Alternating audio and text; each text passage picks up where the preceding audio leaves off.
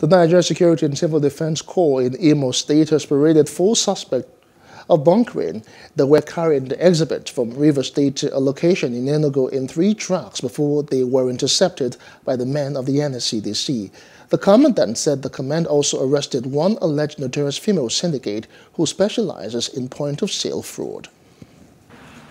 They were arrested along Ngokbala Road last week. So we are charging them to court this week. They are illegally carrying products that are illegally refined and they are bunkered product. Some of them they look like they want to call blue gas. They have fake blue gas there, fake diesel. They want to call casarina. They also have rice and beans. They want to call rice and beans. They want the mix. They also have this kerosene I used to bonfire. They have. I'm from Boy State. I'm working in River State. I'm a transporter. So why are they here is that the day when they hire our trucks to carry their materials, because we are transporters.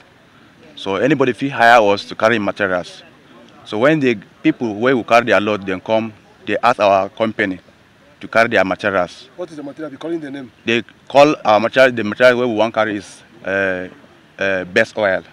That's what they tell us. Our boss asked them, is it best oil? They say yes. They say okay.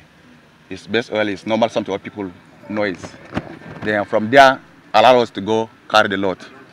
When we go carry the load for their yacht, going to Enugu, that's where they come arrest around this Bala junction. Hello, hope you enjoyed the news. Please do subscribe to our YouTube channel and don't forget to hit the notification button so you get notified about fresh news updates.